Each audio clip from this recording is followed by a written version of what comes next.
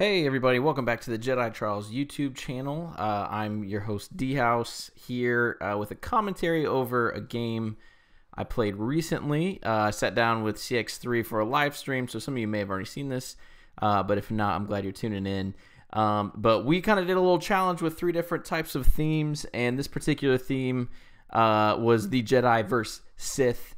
Very thematic, specifically using Built to Last, the card that costs 4 to plot, where all of your unique upgrades, when you play a unique upgrade, you can exhaust the plot to get a resource back, and then all of your unique upgrades have redeploy as well. And so I'm playing Kanan Aayla, Chris is playing Anakin Kylo, and so we're going to watch this again. I've already played this game, so I'm just doing commentary over top of it, and hopefully we can have a good time. Here we go. All right, so rolling out to start, I'm running Com Tower Battlefield, and he's running Rebel War Room because he's got some pay sides. And so I've kind of gone back and forth when I've played this deck in real life between Com Tower and Obi-Wan's Hut, but ultimately just decided on Com Tower.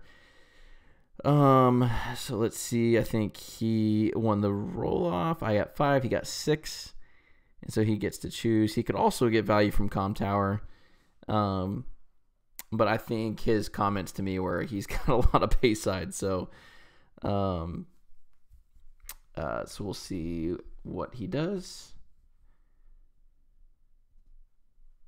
All right, he goes with Rebel War Room. So we'll start with 2 shields, which is great. This deck, Kanan's got 10 health, Ayla's got 10 now, so 20 health is not a lot to start the game. He starts with a binds all things, which I wish I would have had. Would have been great, because it really gets that ramp going. That's the thing about this deck, is it can ramp super hard. I played Stairs Ray Aayla at Worlds, and kind of has a similar effect, but can ramp even better with those unique upgrades. I'm running basically one of every blue unique upgrade, not like Journals of Kenobi or that crap. But I am running 2 copies of Luke's Lightning Rod because it's just that good. And it's great for like cards like Guard and Force Misdirection, stuff like that. So got to run 2 of those. But everything else is one of, and I've got Lightsaber Pull to help with that. But you know, Built to Last is an interesting card of like how it changes how you build decks. There's the Maul Saber, which is just, yeah, really pretty fantastic start for him. But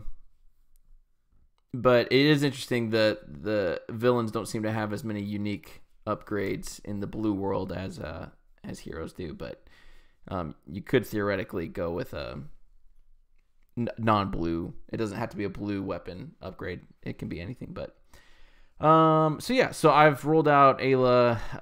I try to get Aayla out as soon as possible because she's got the special, that sort of soft mitigation, and then obviously with Guard in my hand, it just seemed great. Again, Luke's Lightning Rod, so good for Guard. End up just hitting motive-ing because Maul Saber has so many melee sides, and of course he hits the resource instead. But that's fine. I've enjoyed playing this deck a lot in real life. And if the Afra insanity hadn't become such a big thing recently, I would totally run this competitively. But 20 health against indirect just sucks. It sucks so bad. Getting the Ezra Saber down, a really great start first turn for sure. But yeah, indirect hurts. I mean, I played one game where against DJ where I had honed skills. I had like 5 upgrades left on Kanan. I had everything was great, but I knew as soon as I rolled out, all he had to do was remove a die and I lose. Oh, and he was running Frozen Waste, so it's kind of like, okay, which kind of sucks. But yeah, so indirect isn't fun. So we'll see. We'll see. I've thought about running the Aquata Breather, the 0-cost blue upgrade that lets you exhaust it, to block an indirect, but I just haven't done that yet. Kanan's an interesting card from Empire at War that hasn't seen a ton of play, but there I use Kanan's abilities. You can resolve one of his die before taking an action, so there's a little bit of action cheating. So I resolve his range damage and then did my melee damage to ultimately do 6 to Anakin.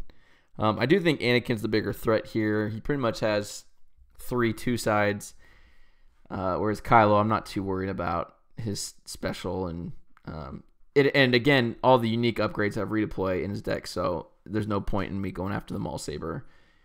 If anything, there's a reason not to do it, so he doesn't get double value out of it in a turn. Just roll out, try to get some value from Ezra Saber, get a shield. That's fine. I know at this point I need to dig for more upgrades. I probably could have held on to the Ezra Saber to get better value out of it for next turn, because now it's like I don't have another 2-cost blue weapon. I do have a raised staff, but it's gray, so I can't really do anything about that. So then he gets the Kylo Saber, so he's got 2 3-cost upgrades. I've got 2 2-cost upgrades, and he's doing okay.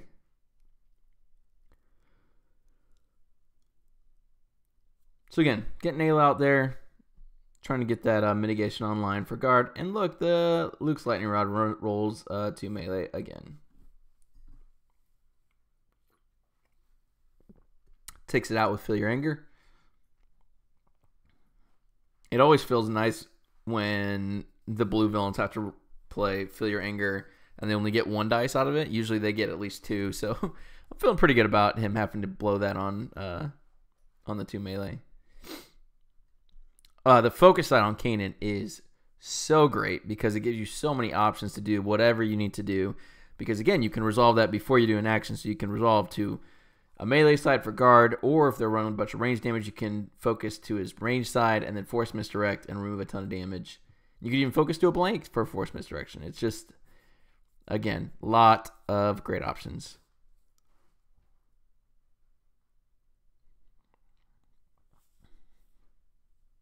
I think here I'm debating whether to take that resource and then lightsaber full pull to get an upgrade that I can, start abusing built to last. Again, I need to ramp really hard with such low health. I just have to basically beat them to the kill. But man, Blue Hero, they do have a lot of another hidden motive on the Maul Saber, trying to get rid of that thing. And the +4, it's gone.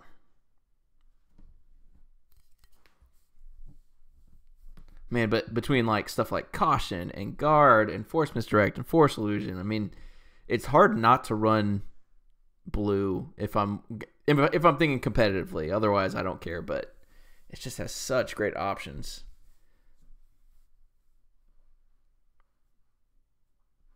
Yeah, so here we go. So getting that resource again, thinking, hey, I need to get built to last working, and if I can play a 3-cost upgrade, I still get $1 back for Force Illusion if I need it. But you can kind of see some of the deck here. I'm thinking possibly Ray Saber. There's Luke Saber. I don't love Luke Saber though. It's just kind of in for the built to last. Obi Saber is fine, but Dagger is just a clear take here. You see that Master of Council in there. I love playing Master of the Council in this deck. Towards the end game, like, you end up with a lot of extra resources because just the way you ramp, and so that special is easy to pay for. But also that +3 and that +4 are great for melee or for guards or whatever. So you rolled the specials. The Kylo Saber special is not good because he can remove one of my blanks and then re-roll that die into something else. So I don't want him to be able to do that. I honestly haven't seen Kylo Saber in forever.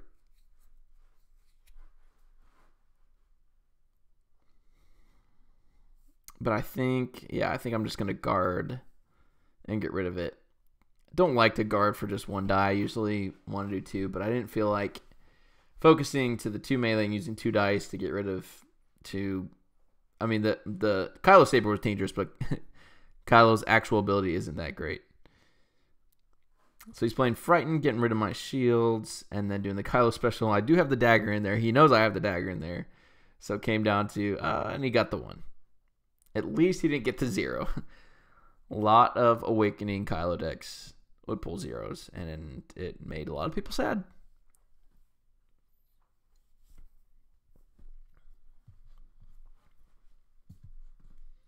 So again, I love these new plots we're getting that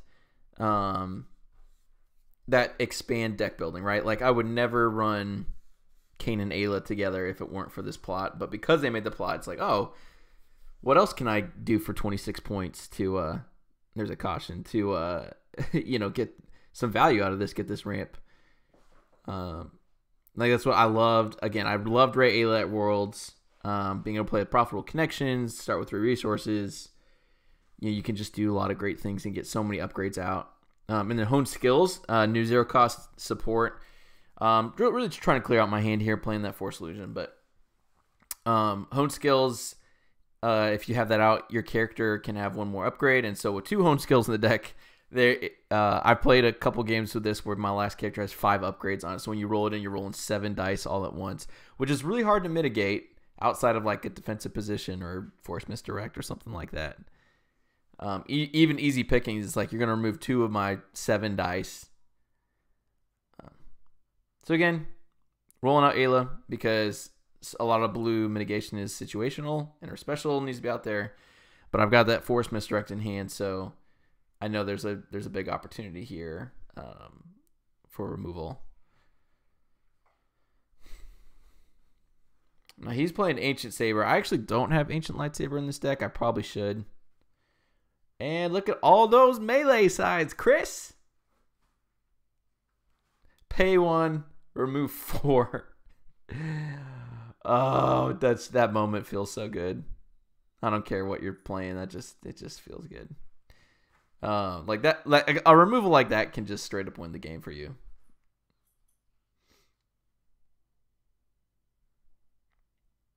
So he's rolling an Anakin. And he gets some good damage out of him.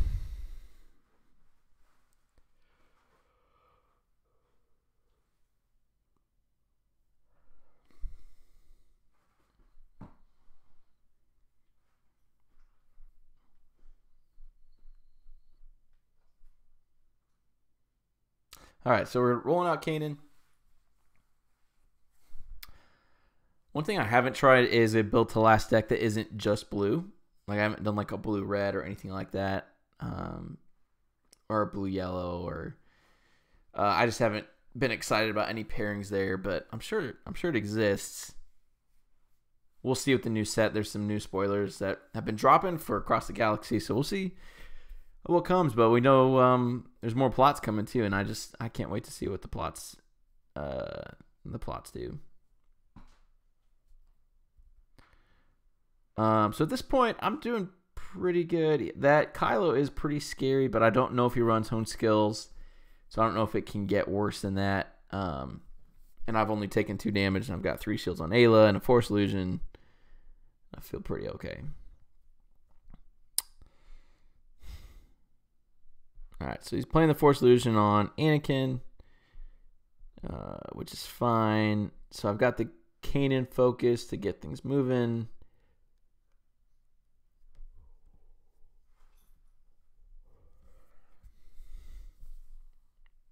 So here, the dagger, before you resolve this die showing melee damage, you may move 1 shield from a blue character to attached character. Because I cautioned on Aayla, I have 3 shields, and I realize I cannot get value out of the dagger as much as I want to.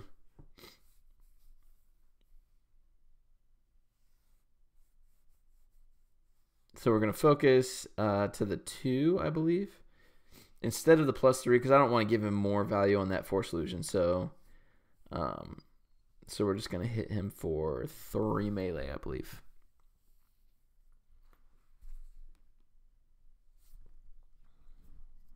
Yeah, so at this point, I think we're just talking about if I can get rid of his shield or not.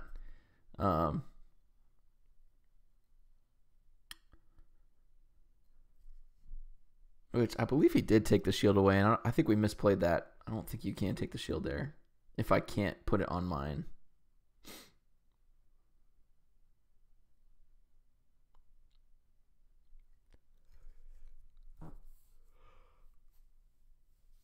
All right. So Aayla's 2 indirect isn't great here.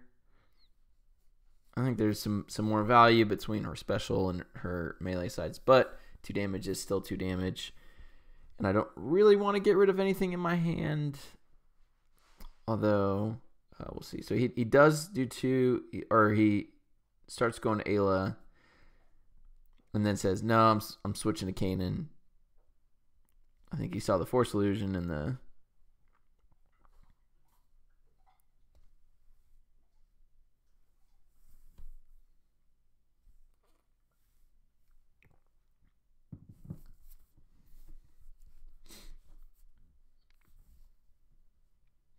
So another plot that I've loved playing is calling in favors. It's another high cost one of 4. Yeah, so I rerolled into 4 melee there, which is a dead Anakin. So getting rid of Anakin there, and then 2 to Kylo. But yeah, planning to only do 26 points for your characters is pretty gross. Yeah, so there he was just trying to get the die for Ancient because he accidentally deleted it.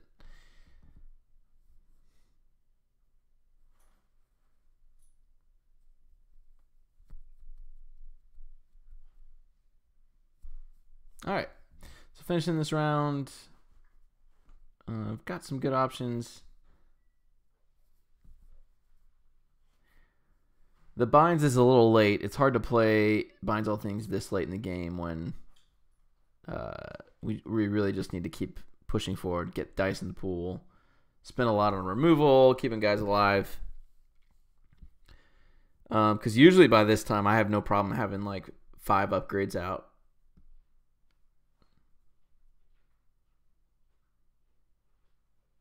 All right, so getting Ayla's dice out in the pool. I've got that Beguile in my hand. Beguile is such great mitigation. Because with Beguile, you can reroll a die, you can change a die to any side, and then remove a die. So I'm kind of just waiting for him to reroll into something much better than that, and see what happens.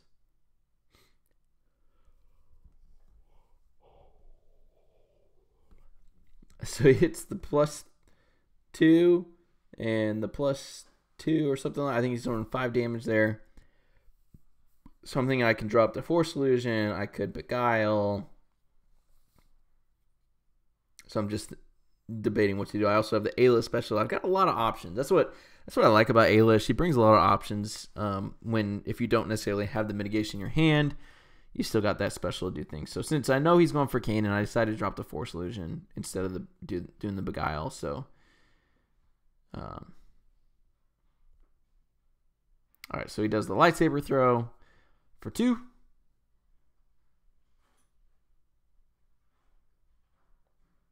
And then decide, well, if he's going to do that, then I'll blank out his base and flip the dagger to something better. I decided to do the 2 melee instead of the +3 and not get greedy there.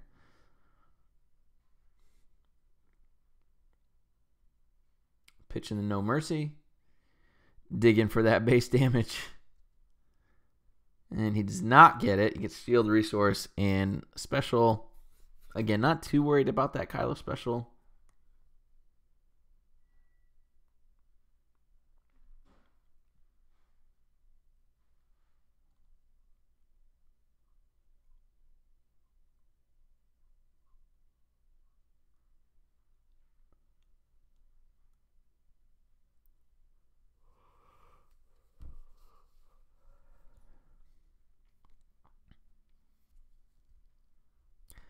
All right, so I'm at this point in the game. I'm doing pretty good. I've got some.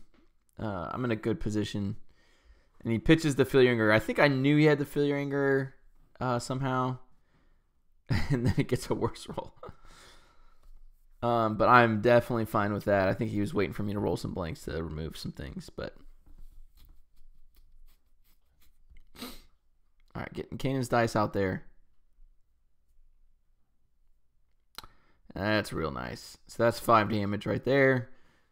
The Ezra Saber special is 2 damage. He pitches his last card, going for that big roll. And so he gets 2 specials and a 1 melee base side, which is a lot of potential damage.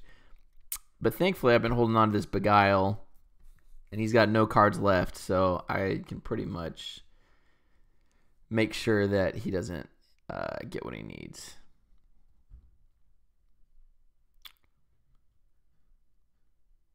So we have him re-roll the Ancient. And he gets the blank, so I don't have to worry about the melee. And then I can turn the Kylo special to a blank and then remove the other Kylo special. So it went from upwards of 11 damage to 0 damage, basically, if he pulled the Ray Saber with the Kylo special. So he heals with the Ancient.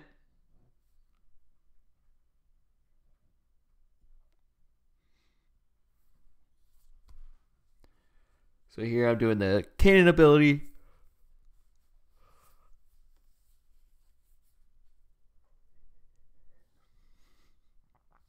Gonna do 2 more with Ezra Saber.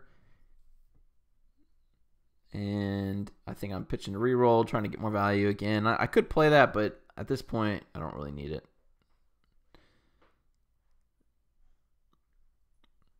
I think, again, I'm thinking it's got a lot of damage sides. Why not? Let's go for it. And we get the 2. So there we go. It's up to 9 damage. So the Jedi are fighting the Sith. Super thematic, right? So there's that Master of the Council, Mind Trick, Raise Staff, Caution. Mind Trick late game is so nice to see. You just love seeing that come out. So at this point, I was thinking about playing with Master of the Council just for fun, but I don't think I do. Still haven't seen any honed skills. I'm running 2 honed skills in here. But I'm also not real close to dying, so I'm okay.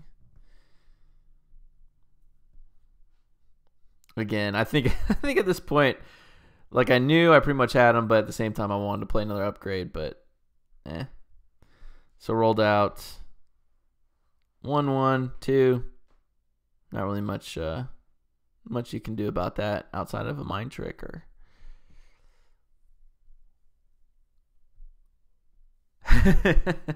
and there's the famous CX3 table flip, rage quit. We're just laughing about it.